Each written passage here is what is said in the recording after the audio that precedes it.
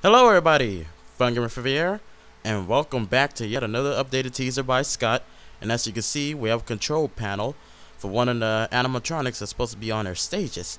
And as you can see, the quote, "Get back on your stage now," meaning that these buttons are used to put whatever animatronics trying to escape or trying to attack you back on the stage. And as you can see, we have a little button that's like sunshine and another button with lightning strike. So I'm not sure what this is for. Like, I think the lightning strike is for to charge them up, and the sunshine to probably keep enough light on them so they don't try to escape in the dark. I'm not sure, but whatever it is, this is gonna be another freaky thing to do. And as you can see in the background, I don't know if you can see it, but I wish I could brighten it up.